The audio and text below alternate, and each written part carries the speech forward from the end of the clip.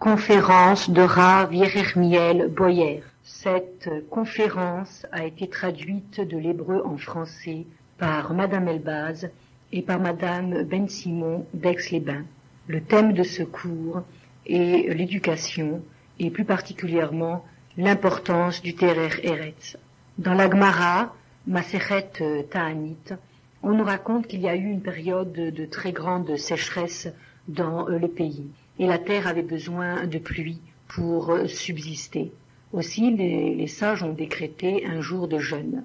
Et Rabbi Eliezer ben Orkinos s'est rendu à la Beth Knesset pour prier. Et nous savons que les jours de jeûne, on ajoute au Shmoné Esrei, la prière des 18 bénédictions, 6 autres bénédictions supplémentaires. Cela fait donc 24 bénédictions à dire. Et Rabbi Eliezer ben Orkinos s'est tenu devant le Hamoud et il a dit ces 24 bénédictions. Mais la pluie n'est pas tombée. On nous raconte que Rabbi Akiba est venu lui aussi pour prier. Et à peine a-t-il commencé à dire dans le Shmoné Esrei la bénédiction qui se trouve tout au début, à savoir Mashiv Arouar ou Morid à Geshem, que le vent s'est levé, les nuages se sont amoncelés dans le ciel et la pluie est tombée. Toute l'assemblée a alors poussé des cris de joie et de soulagement. Mais on s'est aussitôt demandé pourquoi Rabbi Eliezer ben Orkinos n'a pas été exaucé et pourquoi Rabbi Akiba n'a même pas eu le temps de dire, de commencer sa tefila, que la pluie est déjà tombée. Une voix est sortie et a dit « Ne croyez pas que l'un est plus grand que l'autre, mais l'un ma'avir al midotav et l'autre non. C'est-à-dire que l'un passe sur ses sentiments et l'autre non. L'homme doit transformer sa nature, travailler ses midotes, et de la même manière qu'il transforme sa nature, alors il peut demander à son Créateur de bien vouloir changer pour lui le cours de la nature, de bien vouloir exaucer sa prière. Dans le cas présent, la pluie ne devait pas tomber, l'homme ne la méritait pas, mais elle est tout de même tombée parce qu'elle a été dite par un sage qui passait sur ses sentiments, qui avait changé le cours de sa nature. La nature de l'homme est, nous le savons, profondément égoïste. Tout ce qu'il fait, il le fait pour lui-même.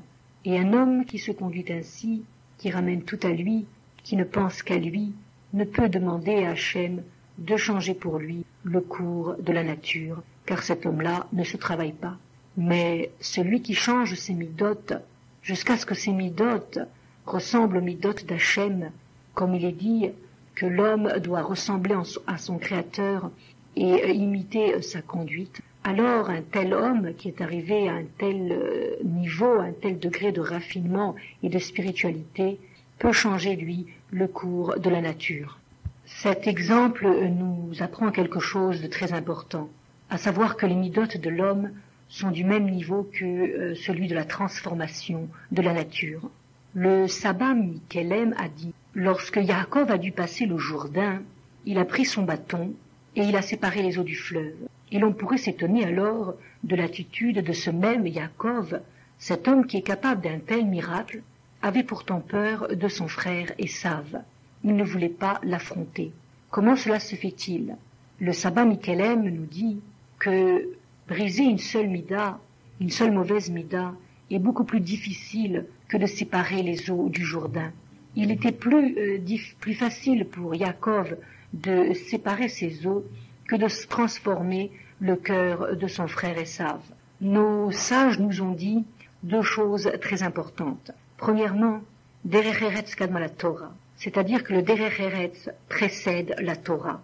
Derer Eretz est traduit communément par les bonnes manières, la politesse, le savoir-vivre. Mais dans l'esprit de nos sages, nous verrons par la suite de cette conférence que cela est beaucoup plus important, beaucoup plus profond. Deuxièmement, nos sages nous ont dit que l'homme a le devoir de s'éduquer dès le plus jeune âge dans le chemin du Derer Eretz. Et on ne comprend pas très bien ce que nos sages ont voulu dire lorsqu'ils nous ont dit que le Derer Eretz précédait la Torah. N'est-il pas écrit que Dieu a regardé dans sa Torah et qu'il a créé le monde? On voit donc que le plus important, que ce qui est fondamental, premier, c'est bien la Torah. Pour expliquer cela, nous allons voir ce qui est écrit au tout début de la Sidra Bereshit. Lorsque sur le mont Sinaï, Hachem, lorsqu'il demandait à Moshe Rabbeinu d'écrire la Torah, lorsque Hachem est arrivé au passage suivant, il a demandé à Moshe d'écrire Naasé, faisons l'homme à notre image, et il a employé le pluriel. Alors Moshe Rabbeinu a dit Ribono shel olam, il vaut mieux écrire et essayer, je fais, sinon les hérétiques pourraient venir et dire voilà la preuve que Dieu n'était pas seul au moment de la création.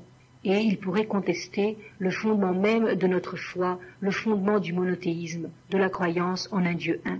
Et Akadosh Baruch Hu lui a répondu, il est bon de dire Naasé, il est bon d'employer le pluriel, et que celui qui veut se tromper, eh bien qu'il se trompe, parce que pour se tromper, il faut tout d'abord le vouloir. Si l'homme veut se voiler la vérité, s'induire en erreur, tu pourras lui donner 1000 preuves, 1000 explications, il ne t'écoutera pas, et il cherchera et trouvera 1000 autres raisons qui justifieront la voie qu'il s'est choisie. Sache que j'ai créé chaque homme différent. Chacun a ses qualités, ses dons, son intelligence et un visage différent. Et si un jour, un homme plus intelligent, plus sage que d'autres veut prendre une décision, eh bien il ne pourra pas dire « Pourquoi demanderais-je aux autres hommes qui me sont inférieurs en tout ?» Car il se rappellera que moi, son créateur, le créateur du monde, je me suis adressé aux anges qui sont une de mes créations pour leur demander, si l'on peut dire, leur avis, lors de la création de l'homme. Et un homme qui est une créature ne peut pas faire moins que moi, il ne peut pas faire moins que de demander conseil et avis à une autre créature. Et même si par ce naasé, il y a la place pour le doute et qu'il peut donner prise aux hérétiques, eh bien il est très important de l'écrire parce que les hommes doivent apprendre par ce naasé le chemin du Derech Eretz. Ils doivent savoir se comporter vis-à-vis de leur prochain. De là, nous apprenons que le Derech Eretz est bien plus important que la Torah et qu'il précède la Torah. À ce propos, la Gemara raconte un jour, un très grand sage a donné une leçon de Gemara. Et il était très fier et très content de la profondeur de son raisonnement. Il est sorti et il a vu dehors un homme qui était laid, bossu et habillé pauvrement. Alors il s'est exclamé « Que tu es laid !» L'homme lui a répondu « Ce n'est pas ma faute si je suis ici, je suis ainsi. Si tu as quelque chose à dire, va le dire à celui qui m'a créé, va le dire à ton créateur. » Le sage s'est tout de suite rendu compte de sa faute et il a couru après l'autre des mille et des mille pour que ce dernier consente enfin à lui accorder son pardon. Celui qui est intelligent, celui qui est puissant, celui qui est beau, ne doit pas oublier de donner du kavod à celui qui ne possède pas toutes ses qualités.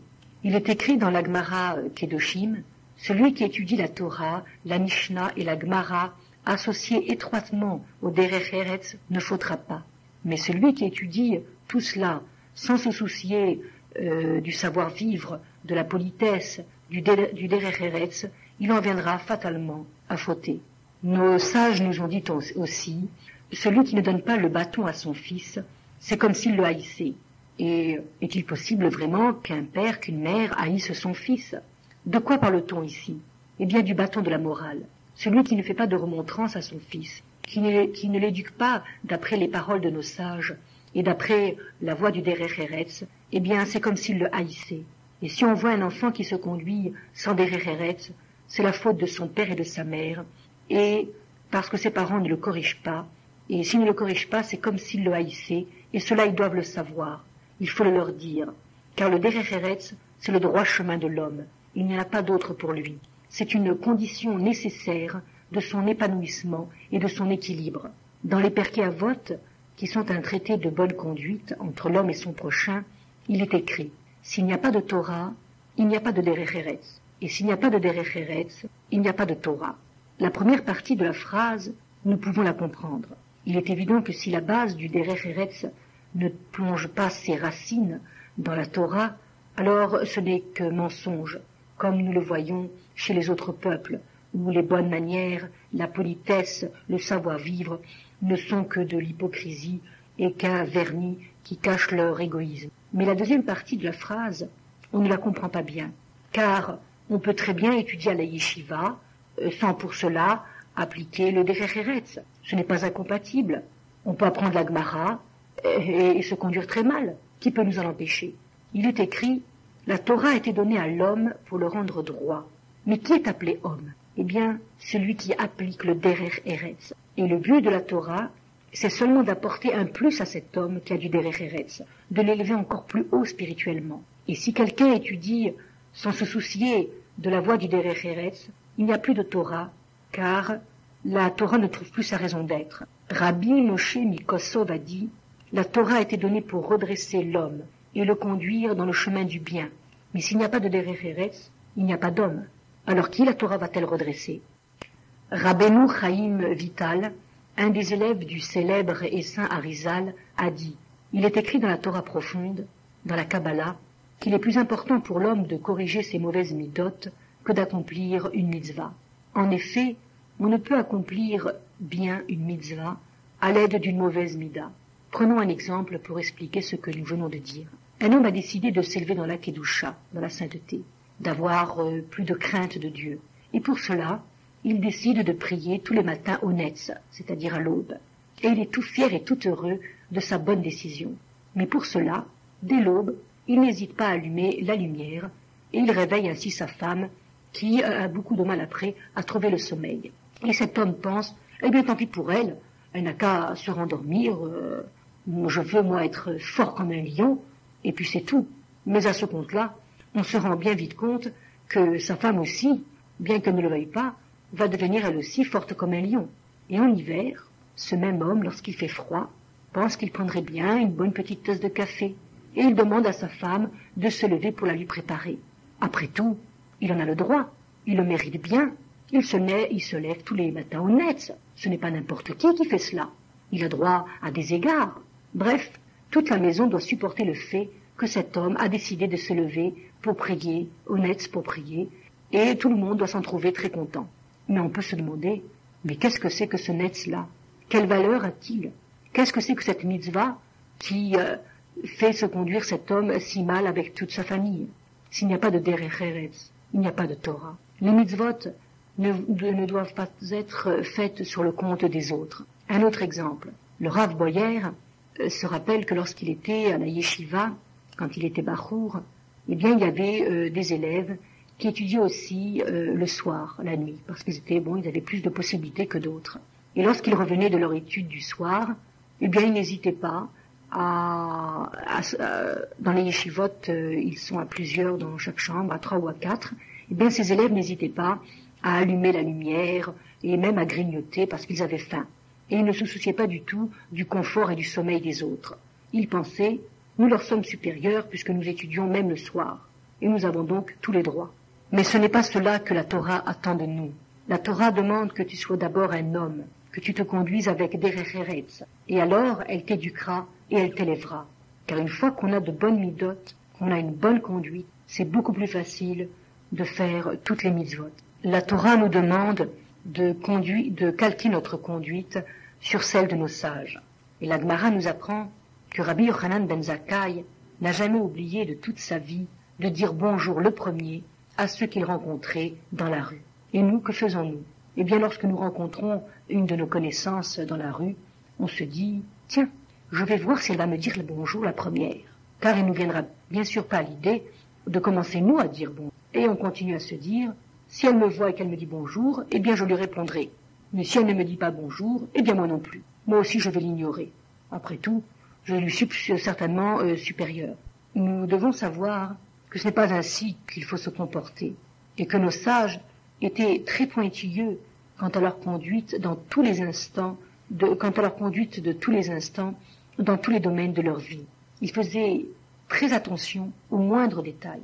Et la Gemara Shabbat nous raconte que Rav Huna avait décidé d'envoyer son fils Rabba étudier à la yeshiva de Rav Frisda. On dit à propos de Rav Frisda que lorsque Rav Shechet, qui était lui aussi un très grand Amoraïm, que lorsque ce Rav donc écoutait les leçons de Rav Frisda, eh bien tout son corps tremblait devant ses paroles, tellement elles étaient pleines de kedusha, de sainteté, et devant la puissance et la profondeur de son raisonnement. On disait de Rav Frisda Tes paroles sont comme ton nom, emplies de chesed, de bonté. Mais Rabba est revenu très vite. Et Rav Huna, son père, lui a dit, mais que fais-tu ici? Pourquoi n'es-tu pas à la yeshiva de Rav Rizda en train d'étudier? Et son fils lui répondit, j'y suis allé, mais je me suis enfui. Pourquoi donc? Lui demanda son père. Eh bien, je suis allé chez lui pour apprendre la Torah, et il me parle comme un petit garçon. Son père lui dit, donne-moi un exemple, que t'a-t-il dit? Et Rabba a répondu, il m'a appris comment se conduire aux toilettes. Vraiment, est-ce pour entendre cela que je vais étudier chez lui? Rav Huna lui a répondu, Rav Rizda est un géant parmi les géants d'Israël. Et tu dois savoir que quand il reçoit un nouvel élève, il lui apprend tout d'abord le derech eretz, comment se conduire, comment se comporter dans tous les détails de la vie. Retourne vite étudier chez lui. Dans le Talmud de Bavli, dans la Masechet Avodah Zara, il y a des petits traités de derech eretz qui s'appellent par exemple Masechet de Rabba ou de Rav Zuta. Il est écrit là-bas que Rabbi Akiba, lorsqu'il recevait de nouveaux élèves venus s'inscrire chez lui à son cours, il leur servait un repas. Et il a servi à ce repas de la viande mal cuite, presque cuite. Et certains élèves ont vu cela et n'ont pas touché à leur viande. D'autres ont pris quand même le morceau de viande avec leurs doigts et ils ont essayé d'arracher avec leurs dents ce qu'ils pouvaient manger. Enfin, à la fin, ces élèves lui ont dit « Si tu voulais nous servir un repas, pourquoi nous as-tu servi de la viande à moitié cuite? Du pain sec nous aurait suffi. » Rabbi Akiba leur a répondu « J'ai voulu d'abord savoir comment vous vous comportez à table, si vous savez manger avec des réchérets. » Rabbi Shimon Bar Yochai a dit « Akadosh Baruch Hu est 4 choses, et l'une d'entre elles, c'est celui qui rentre dans une maison sans frapper à la porte. » On parle bien sûr de sa propre maison, à plus forte raison quand il s'agit d'aller dans la maison de son prochain. Et Rabbi Akiba insistait aussi beaucoup sur cela, et il disait à son fils Rabbi Yoshua, frappe toujours à la porte quand tu rentres à la maison, ne rentre jamais comme cela, tu dois te conduire comme Akadosh Baruch. Lui-même, dans le jardin d'Éden, il s'est tenu à la porte et il a appelé Adam Arishon. Il n'est pas rentré tout de suite. De la même manière, on remarquera toujours qu'il est écrit Vaikra Hashem les Moshe les morts. Toujours Akadosh Baruch Hu, avant d'appeler Moshe, avant de s'adresser à Moshe, eh bien il l'appelle. Et ensuite seulement, il lui dit ce qu'il a à lui dire. Lorsqu'on étudie le Sefer Bereshit, on peut apprendre par les événements qui y sont relatés et par la conduite de nos pères le derech eretz. Lorsque Abraham Avinu a appris que Sarah était nifteret, il s'est préoccupé de lui acheter un caveau et il s'est adressé pour cela à Ephron. Et nous verrons qu'à chaque fois qu'il s'adresse à Ephron, il lui parle poliment et avec énormément de patience et il se prosterne devant lui et il se place en dessous de lui et il dit un très grand nombre de fois na, c'est-à-dire s'il te plaît. Et pourtant, si l'on pense à sa situation, à la situation d'Abraham Avinu, on peut s'étonner et admirer son attitude. Car Abraham Avinu est en deuil, il vient de perdre sa femme et il souffre. Mais ce qui se passe à l'intérieur de lui ne doit pas transparaître à l'extérieur et influencer son comportement vis-à-vis des autres. Il est triste, mais personne n'a besoin de le savoir, personne n'a besoin de le supporter. Eliezer cherche une femme pour le fils de son maître Abraham Avinu. Il ne fait pas comme prière, oh mon Dieu, fais-moi trouver une tzadékette, une femme qui fait ses 3 tfilotes et qui dit Télim toute la journée. Non, il connaît la maison de son maître. Il sait comment on se conduit là-bas. Il sait que c'est une maison bâtie sur le chesed, le don de soi. Une maison où on donne à l'autre et où on nourrit l'autre. Et alors il fait une chose étonnante. Il prend 10 chameaux avec lui et à côté de chaque chameau se tient un serviteur. Et Eliezer fait la prière suivante. Il demande à Hachem de lui faire rencontrer une jeune fille qui lui dira « bois, et après je ferai boire tes chameaux ». Et il pense que cette femme-là, alors sera la femme idéale pour Yitzhak. Et pourquoi demande-t-il cela? Il a des serviteurs, et puis il peut le faire lui-même. Et n'importe quelle femme normale, voyant cette situation, lui dirait « je vous en prie, je vous cède mon tour », et puis c'est tout. Mais elle n'irait pas lui chercher de l'eau et puiser de l'eau. Elle penserait que ses 10 serviteurs peuvent se conduire comme 10 bons gentlemen et puiser l'eau eux-mêmes, et plus que cela, puiser pour elle. Eh bien parce que Eliezer cherche avant tout les bonnes midot, cherche avant tout le derech eretz, c'est chez la femme idéale pour Yitzhak, le fils de son maître. Nos sages ont demandé jusqu'où l'homme doit-il se préoccuper du bien-être de l'autre. Ils ont répondu, l'homme doit s'occuper de son prochain comme s'il s'agissait de lui-même, et il ne doit pas l'indisposer. Il doit faire attention à chacun de ses actes. Par exemple, s'il est enrhumé, il doit faire attention lorsqu'il se mouche pour ne pas dégoûter l'autre. Car il est dit que Hachem nous jugera pour chacune de nos actions, même les plus petites de nos actions et dans les moindres détails. Il nous faut surtout faire très attention, par exemple, à la mauvaise mida de la colère, qui souvent nous empêche de nous conduire avec des références. En effet, l'être humain s'emporte très facilement et à rien le contrarie. Par exemple, imaginons une personne qui a cassé l'assiette d'un beau service en porcelaine. Eh bien, aussitôt, cet individu pensera « Ah, il ne faut pas du tout me parler aujourd'hui, je suis vraiment de très mauvaise humeur, et attention à celui qui va venir me rendre visite à la maison. » Et si cette même personne, quelque temps après, va chez son commerçant et s'aperçoit que le prix du beurre a augmenté, eh bien, elle va aussitôt ne pas être contente, et cela va augmenter sa mauvaise humeur.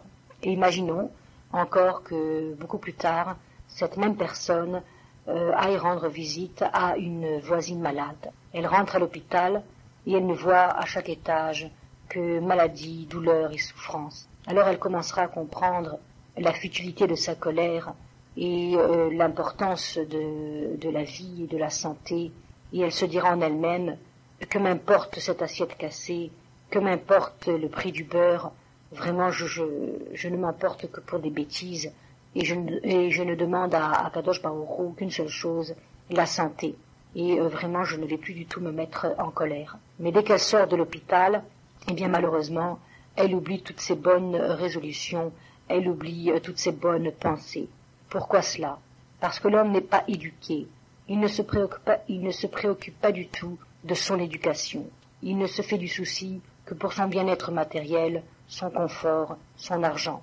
À ce propos, le Rav Boyer a dit qu'il voulait faire une petite digression pour parler des disputes. Pour se disputer, il faut être deux. Si une femme pense que son mari se dispute et qu'elle ne se dispute pas, eh bien elle se trompe. Elle n'a qu'à se mettre en face d'un mur ou alors en face d'un mannequin et elle verra qu'elle ne pourra pas se disputer avec lui. Pour se disputer, il faut donc être deux. Et le Rav Dessler disait toujours aux jeunes couples ce conseil: si vous voulez vivre une vie de couple harmonieuse et dans la paix, eh bien il ne faut pas faire attention à vos sentiments, il faut laisser passer les colères et les contrariétés et surtout ne pas se disputer. Comment cela? En ne répondant pas. Et si l'un ou l'autre des conjoints, après une tentative, 2 tentatives, 10 tentatives, voit que l'autre ne répond pas, eh bien il se lassera et il est sûr que vous ne vous disputerez jamais dans votre foyer. Quand Lavan est parti courir après Yaakov pour lui chercher querelle et qu'il l'a rattrapé sur le chemin, il lui a fait toutes sortes de reproches. Il lui a dit « Pourquoi es-tu parti sans me dire au revoir, sans que je puisse embrasser mes filles, sans que je puisse embrasser mes petits-enfants? Il fallait me dire que tu voulais partir. Je t'aurais alors accompagné avec des chants et de joie et de la musique. » Yaakov aurait pu très bien justifier sa conduite et se plaindre et traiter son beau-frère de menteur, car ce dernier lui avait changé 36 fois son salaire et s'était toujours conduit avec lui d'une manière hypocrite et il l'avait sans arrêt trompé. Mais non, Yaakov n'a pas cherché querelle. Il s'est excusé, il a expliqué sa situation et Lavan, voyant qu'il ne pouvait pas se disputer avec lui, eh bien il a préféré le quitter aussitôt dans la paix. Pourquoi un homme cherche-t-il querelle? Eh bien parce qu'il croit qu'on l'a offensé, qu'on s'est moqué de lui. Et cela est peut-être vrai, mais l'homme doit apprendre à ma'avir al midotav, c'est-à-dire à passer sur ses sentiments, à ne pas répliquer, à chercher toujours la paix et à ne pas se soucier de son petit orgueil et de son petit moi. L'homme doit se montrer intelligent et aller jusqu'au bout de son raisonnement et de sa pensée et voir que finalement, qu'est-ce qui va sortir de sa colère? Eh bien, rien du tout. Si l'homme ne s'éduque pas chaque jour à cela, eh bien c'est certain qu'à chaque contrariété réelle ou imaginaire, il va sans cesse se disputer et sa vie deviendra vraiment invivable. Et là aussi, il faut suivre l'exemple de nos sages. Quand les frères de Yosef sont venus vers lui et qu'il s'est dévoilé à eux, alors ils ont eu très peur. Et ils se sont excusés pour le mal qu'ils lui avaient fait. Et ils lui ont dit « Pardonne-nous, je t'en prie, et nous sommes tes esclaves. » Et qu'a fait alors Yosef?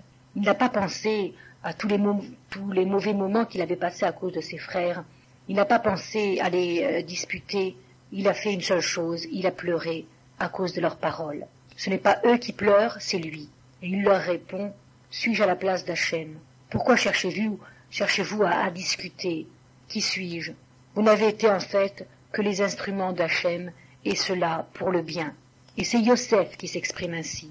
Yosef qui était le gouverneur de toute l'Égypte. C'est aussi la colère est aussi la raison pour laquelle Yaakov, lorsqu'il a béni ses fils, a dit à Réhouven, « Tu es l'aîné, et tu aurais dû avoir la Kéhouna et la royauté, mais tu as tout perdu à cause de ce que tu as fait avec Bila. » Et pourtant la Gemara nous dit que Réhouven a fait une teshuva shlema après cette action, c'est-à-dire, malgré cela, il a été démis de son droit d'aînesse, car il n'a pas laissé ses sentiments s'apaiser. Yaakov lui a dit, « À cause de ta précipitation à te mettre en colère, tu as perdu la royauté. » Car de la même manière, Yaakov a aussi sanctionné la conduite de deux autres de ses fils, Shimon et Lévi, et il a remis sa bracha à plus tard. Il leur a dit, « Vous voulez une bénédiction, apprenez d'abord à surmonter votre colère. » Et cependant, nos sages nous ont dit que leur action était juste. Ils ont agi avec Messirut Nefesh, avec don de soi. Ils voulaient venger l'honneur de leur sœur Dina. Mais ils auraient dû d'abord demander conseil à leur père et attendre. Ils auraient dû d'abord laisser passer le temps de la colère. Ce n'est pas leur action que Yaakov a sanctionnée, mais uniquement leur colère.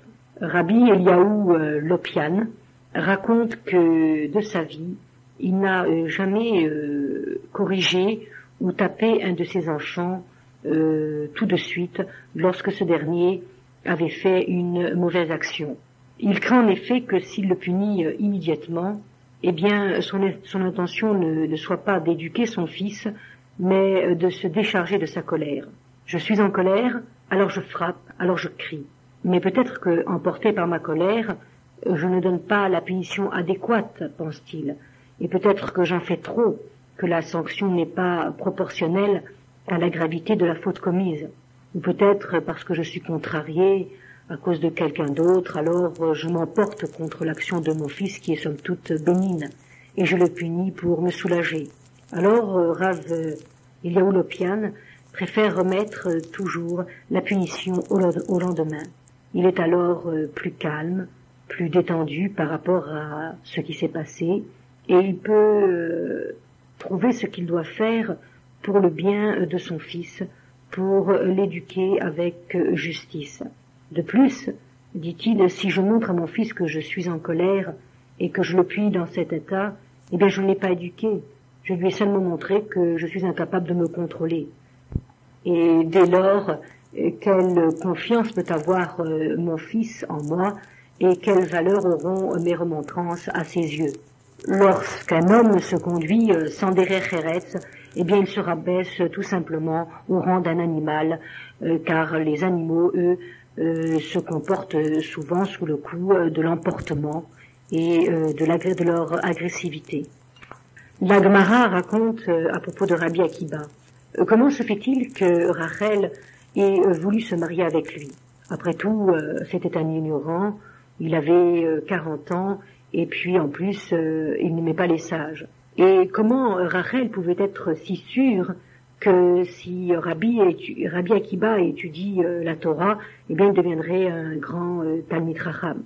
Nos sages nous disent dans Masechet Ketuvot que Rachel a vu que Rabbi Akiba se conduisait toujours avec énormément de derech eretz. Il était très pudique, il ne s'emportait jamais, il respectait tout le monde et il passait souvent sur ses sentiments personnels. Il était véritablement un homme et nous savons que la Torah a été donnée à l'homme pour lui apprendre à bien se comporter. Et s'il est déjà un homme, alors cela lui est facile, cela est possible.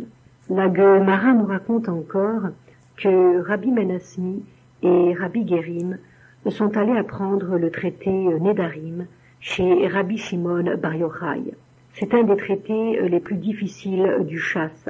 Et il faut être déjà un grand dans la Torah pour pouvoir l'étudier, et qui plus est avec un maître tel que Rabbi Shimon Bar Yochai.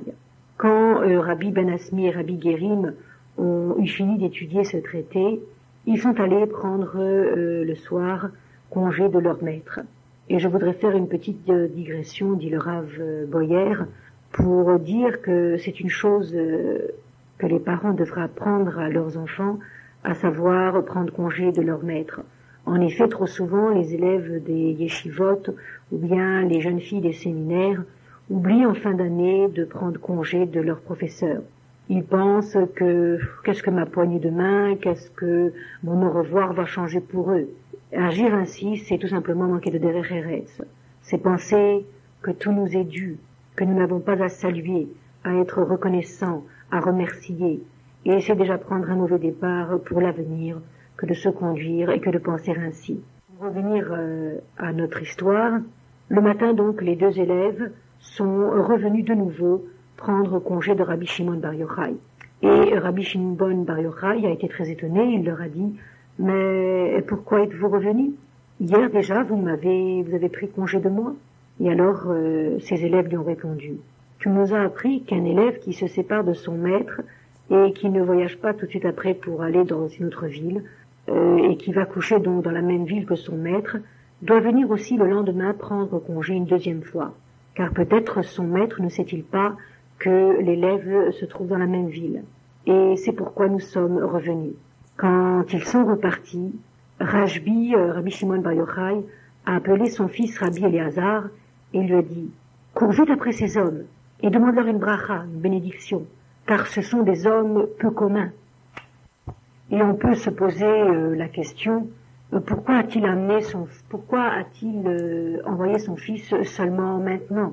Rabbi Shimon Bar Yochai savait déjà que ces hommes étaient des géants dans la Torah, puisqu'ils avaient étudié avec lui un des traités les plus difficiles du chasse.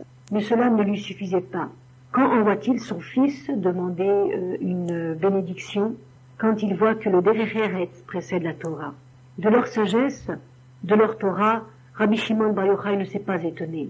Mais s'il voit le derech eretz, il dit alors à son fils de courir, car la bracha de celui qui brise ses mauvaises midotes, de celui qui se conduit avec politesse, avec savoir vivre, eh bien cette prière, cette bracha est écoutée du ciel. Et c'est ce que dit alors Rabbi Shimon Bar Yochai à son fils. Il lui dit « Va, cours, demande une bracha à ces hommes, car leur bracha est du niveau de la bracha de faire tomber la pluie. » Et c'est ce que la Gemara nous a raconté dans le traité Ta'anit, lorsqu'elle a dit, à propos de Rabbi Eliezer ben Orkinos et de Rabbi Akiba, « L'un n'est pas plus grand que l'autre, mais l'un passe sur ses sentiments et l'autre non. » Et Rav Boyer, à ce moment-là de sa conférence, a dit « Et vous les mères, les piliers du foyer, eh bien vous devez veiller à inculquer depuis leur plus jeune âge à vos enfants le derech eretz. Il ne faut pas vous arrêter de faire des remontrances et de dire à vos enfants, de leur montrer comment il faut se conduire à table, comment il faut se conduire dans les toilettes, comment il faut se conduire dehors, comment il faut se conduire avec les autres. Car ces remontrances, sachez-le, sont appréciées par Hachem. Ce travail que vous faites lui est cher et précieux. C'est sur le derech eretz que nos sages ont mis l'accent avant d'apprendre la Torah à leurs élèves. Et comment apprend-on cela aux enfants, allez-vous demander? Eh bien, j'ai pour cela une très bonne méthode. C'est très simple, il suffit de donner l'exemple. Soyez donc un exemple, et tout ce que vous direz à vos enfants aura de la valeur pour eux. Et l'enjeu est important, car si on répare ces midotes, si on pratique le derech eretz, alors on aura automatiquement, comme nous l'avons vu, la bracha du ciel, la bénédiction du ciel, et nos prières seront écoutées. C'est là que s'achève la conférence du Rav Yerachmiel Boyer sur le thème du Derech Eretz. Nous allons compléter cette cassette par une conférence de Rav Yitzhak Peretz, toujours traduite de l'hébreu en français par Madame Elbaz et par Madame Ben Simon. Et cette conférence a pour thème l'importance du limoud à Torah. À propos de Avraham Avinu, le premier croyant, Hachem a dit Ki yedativ lemaan asher yetzave et banav ved beto acharav veshamru derech Hachem la'asot tzedaka ou mishpat. Hachem a dit car je sais que sa maison et ses enfants garderont mes commandements et pratiqueront la tzedaka et la justice. Rashi explique dans Masechet Avodah Zara Ki yadativ, cela signifie Ki shibavtiv. Cela veut dire parce que je l'aime. Hachem a dit qu'il aime Avraham Avinu. Et il ne dit pas de la même façon pour les autres patriarches, pour les prophètes ou pour les autres rois qui sont venus après lui. Et pourquoi Hachem aime-t-il Avraham? Eh bien, on aurait pu dire parce que Avraham a fait énormément de chesed, énormément de bienfaits pour les autres, ou parce qu'il a donné sa vie pour Akadosh Baruch Hu. Quand Nimrod a voulu que Avraham se prosterne devant une idole, eh bien, Avraham a préféré se laisser jeter dans la fournaise ardente, d'où il est ressorti, comme nous le savons, vivant. Ou bien parce que Avraham a été jusqu'à sacrifier son fils unique, son fils bien-aimé, Yitzhak. Non, Hachem a dit « J'aime Avraham parce que je sais que sa maison, que ses enfants garderont mes lois et pratiqueront la tzedaka et la justice. » Hachem aime Avraham Avinu parce qu'il sait que celui-ci est un grand éducateur. Il sait que c'est un père qui saura éduquer son fils dans la voie de la Torah, dans la voie de la bonté du chesed et dans la voie de la yirat Hashem, de la crainte d'Hachem. De ce verset, nous apprenons qu'il n'y a pas d'action plus grande dans la Torah que l'éducation de ses enfants dans le droit chemin. Rien n'est plus cher aux yeux d'Hachem. Quand le père s'assoit et étudie avec son fils, lorsqu'il l'envoie au cheder et plus tard à la yeshiva, quand le père travaille et fait des heures supplémentaires, non pas pour acheter un nouveau meuble ou pour se payer de nouvelles choses, mais pour payer à son fils les études de Torah, alors en faisant cela, il fait preuve de messirut nefesh, de don de soi, et il n'y a rien de plus important, de plus précieux devant Akadosh Baruch Hu. Et c'est pour cela qu'Avraham Avinu a été appelé l'aimé d'Hachem, celui qui est aimé par Hachem. Quand les Bnei Israël étaient en Égypte et que Moshe a été trouvé par Pharaon pour lui demander de laisser partir son peuple afin de servir sur la montagne du Sinaï Hachem leur Dieu, eh bien il s'en est suivi entre deux une longue discussion. Pharaon a dit « Mais qui va partir avec toi comme ça dans le désert ?» Alors Moshe Rabbeinu a répondu, eh bien, nos jeunes et nos vieux, nos femmes et nos nourrissons, on doit tous partir pour servir Hachem. Et Pharaon lui a dit, mais qu'iront faire là-bas les jeunes? Qu'iront faire là-bas les enfants et les nourrissons? Laisse-les-moi, je saurai très bien m'en occuper. J'ai de quoi les distraire, je les mettrai dans de très bonnes écoles, et ils ressortiront avec de bons diplômes. Mais Moshe Rabbeinu a refusé. Il sait très bien que sans la transmission, sans l'éducation des enfants, eh bien il n'y a plus de peuple juif, il n'y a plus de Torah. Et c'est avec tout le monde, avec tout le peuple qu'il veut partir et qu'il partira. Comment se fait-il de nos jours que des générations d'enfants s'assimilent? Eh bien c'est tout simplement parce que le père ou la mère ont arrêté de transmettre la Torah, ont arrêté d'étudier avec leurs enfants la Torah, et qu'ils ont préféré les mettre dans des écoles laïques plutôt que de les mettre dans le cheder, et cela pour leur apprendre un beau métier, pense-t-il. Mais ils devraient plutôt laisser tous ces problèmes à Hachem qui se préoccupe de nourrir toute sa création et toutes ses créatures. Et il devrait réfléchir que de quelle école sont sortis nos grands maîtres, tels que Hillel Azaken, tels que Maïmonide, tels que Nachmanide, ou bien d'autres. Eh bien, ces maîtres-là ne sont pas sortis des universités, mais ils sont sortis des Chadarim, ils sont sortis des Yeshivot.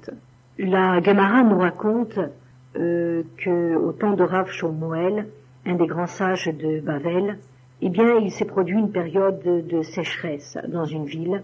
Et alors, le Rav Shmuel a demandé aux gens de faire un jeûne, et il leur a dit aussi de faire teshuva, de réparer leurs fautes, car c'est à cause des fautes, a-t-il dit, que les cieux sont restés fermés et que la pluie n'est pas tombée.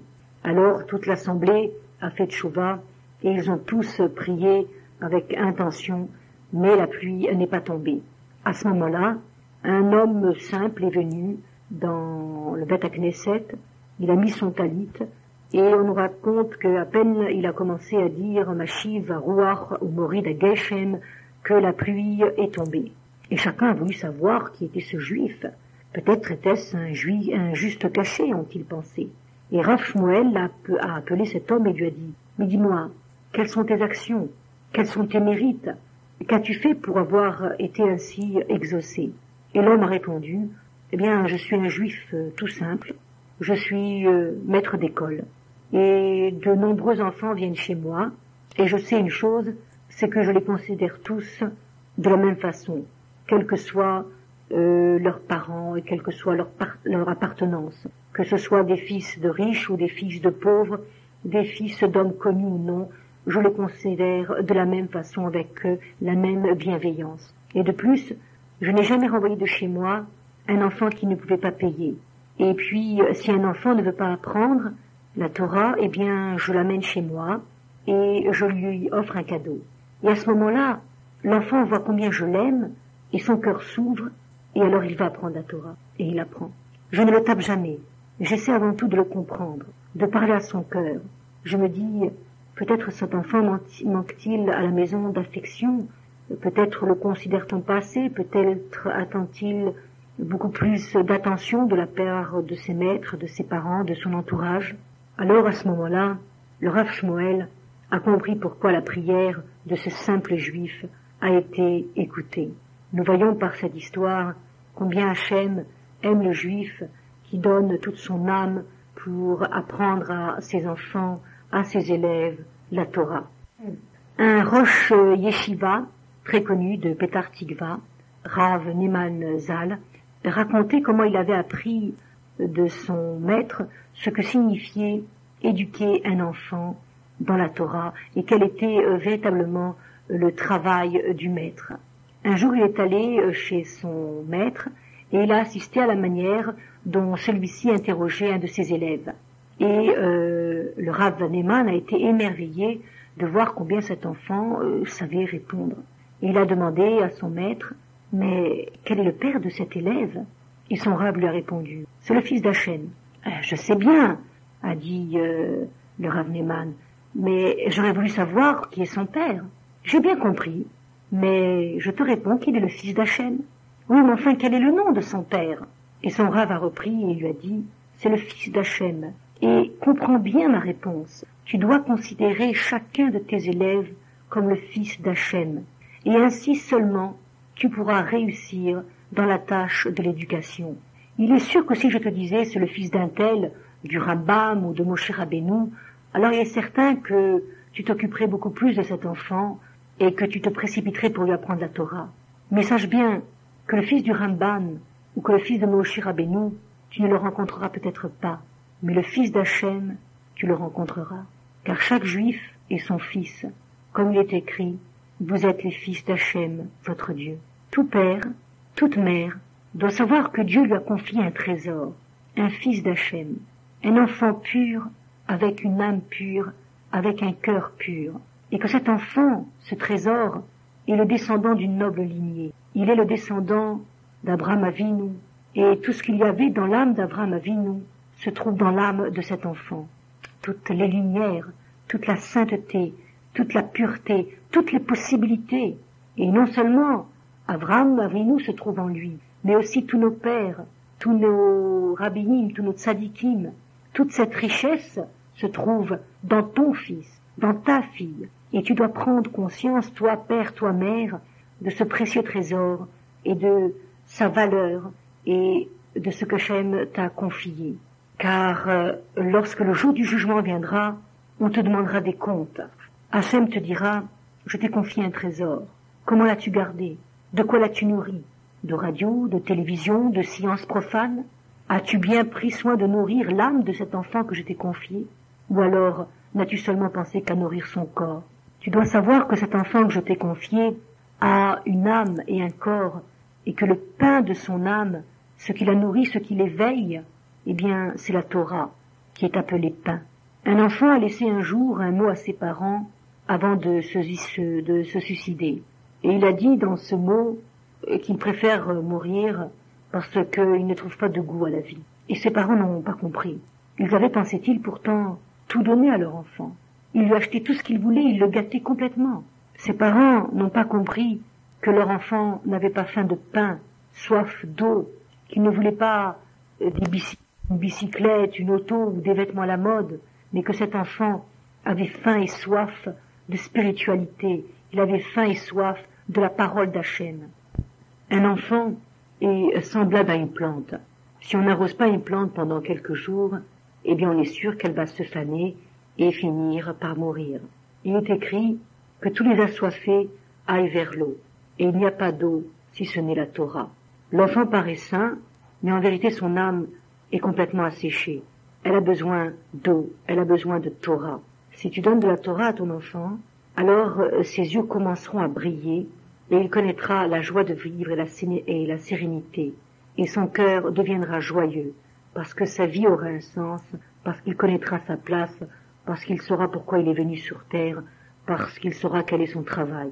Le Rosh Yeshiva d'une Yeshiva pour Baal Teshuva a raconté cette histoire à Rav Yitzhak Peretz. Il a dit, un jour un de mes jeunes Baal Teshuva est venu me voir et s'est confié à moi.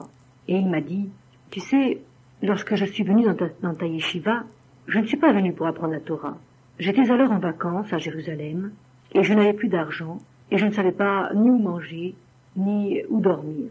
Et on m'a parlé de ta Yeshiva et je me suis dit, je vais en profiter pour me faire nourrir et loger gratuitement. Qu'est-ce que je devrais faire en échange? Un petit peu de prière et puis suivre quelques cours? Cela ne me dérange pas. Je faisais semblant de prier à la synagogue et puis au cours, je pensais à autre chose. Et personne ne venait me demander des comptes. Et puis un jour, je me suis aperçu que je priais pour de bon et que au cours, non seulement j'écoutais, mais qu'en plus les paroles de Torah que j'y entendais me touchaient profondément et m'intéressaient. Et c'est comme ça que petit à petit, j'ai fait Teshuva. Le Rosh Yeshiva lui a répondu, c'est très bien ainsi. C'est ce que nos sages nous ont appris. Celui qui vient l'olishma, c'est-à-dire celui qui vient avec intérêt, finalement, son étude deviendra l'ishma, son étude deviendra pour elle-même. Il apprendra à étudier et aimer la Torah pour elle-même. Si quelqu'un veut faire la Torah avec intérêt, il ne faut pas le repousser. Au contraire, il faut l'accepter et l'encourager, car il finira par apprendre l'ishma. Et après cela, il courra de lui-même après la Torah. Son âme sera éveillée et le poussera à étudier toujours plus et à accomplir toujours plus de mitzvot. Il y avait un Rav très connu à Sfat, et un soir, ce Rav a demandé aux gens de sa communauté de venir étudier chez lui, car c'était le jour du Yortzeit de sa mère. Et ce soir-là, cette nuit-là, il faisait très très froid, il neigeait dehors et il y avait énormément de vent. Et le Rav a eu peur, car il a pensé que peut-être les gens ne voudraient pas ou ne pourraient pas se déplacer à cause de ce mauvais temps. Mais Baruch Hashem, toute la communauté est venue et ils se sont tous rassemblés autour de l'âtre pour se réchauffer, pour reprendre des couleurs. Et à ce moment-là, le Rav s'est mis à pleurer et il ne pouvait plus s'arrêter. Les gens étonnés lui ont demandé, mais depuis quand ta mère est-elle partie de ce monde? Et le Rav a répondu, cela fait maintenant 50 ans. Or, les gens n'ont pas compris son chagrin. Ils lui ont dit, mais pourquoi pleures-tu? Et le Rav leur a dit, je pleure parce que de nous voir assis là, tous autour du feu, à nous réchauffer et à profiter des bienfaits de l'âtre, eh bien, cela me rappelait un souvenir d'enfance. Mes parents étaient très pauvres, et mon père construisait justement des cheminées. Et moi, j'étudiais au Réservé. Et chaque vendredi, mon père me donnait une certaine somme d'argent pour payer le maître. Et puis un vendredi, il ne me donna rien. Et ce jour-là, donc, je ne payais pas le maître. Et ainsi passèrent plusieurs vendredis, sans que je puisse payer le maître. Alors un jour, le Moré me renvoya à la maison avec un mot pour mes parents. Mes parents ont lu la lettre et ils ont pâli. Car dans cette lettre, le maître disait qu'il ne pouvait plus m'accepter au Réservé car cela faisait déjà plusieurs mois que je ne payais pas et que lui aussi avait une famille à nourrir. Mes parents étaient vraiment désespérés. Et mon père a dit, il y a bien un riche dans la ville qui veut que je lui fasse une cheminée. Mais hélas, je n'ai même plus de matière pour la lui faire. Alors ma mère a regardé notre feu qui flambait et a dit, mais pourquoi tu as dit que tu n'as pas de matière? Prends tout de suite notre cheminée, démonte-la, défais-la, et va vite la remonter chez ce riche. Ainsi, nous pourrons envoyer notre fils au Réservé pour étudier la Torah. C'était l'hiver. Il faisait très très froid, bien plus froid qu'aujourd'hui. Et mon père a dit, mais on ne peut pas vivre sans feu. Nous allons tous tomber malades et finir par mourir. Ma mère a alors répondu, si l'on n'a plus de feu, il y a un risque qu'on puisse mourir. Mais si mon fils n'étudie pas la Torah au Réservé, alors il n'y a pas de doute. C'est une certitude qu'il va mourir. Elle voulait bien sûr parler d'une mort spirituelle. Et mon père a écouté ma mère. Et cette nuit, j'ai vu la neige et j'ai repensé au Messirut Nefesh pour la Torah de mes parents. Et cette histoire nous apprend qu'aujourd'hui, nous n'avons pas toutes ces difficultés. Et malgré cela, nous confions nos enfants dans des écoles laïques. Et en faisant cela, c'est comme si on les envoyait à la mort. Si le Rav Yitzhak Peretz, en terminant sa conférence, a demandé à tous les parents qui se trouvaient là à l'écouter, il leur a dit, vous devez envoyer vos enfants dans les écoles juives, dans les yeshivot, car c'est cela, cette étude qui assure la pérennité de notre peuple.